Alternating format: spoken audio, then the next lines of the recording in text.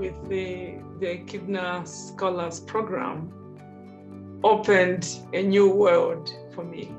I was able to share my work over the past decades on universal education, especially girls' education, to my country at national level, to the Ministry of Education, and I was able to make presentations. Also a thought leader, perceived as a thought leader in girls' education since then.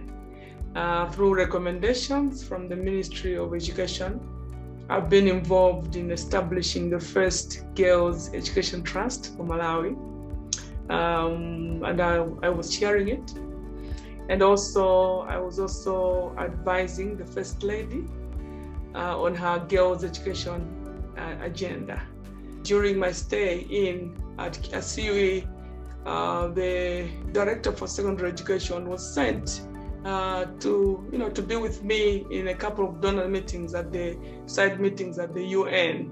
Then, showing the political will that my government had because of the work that we are doing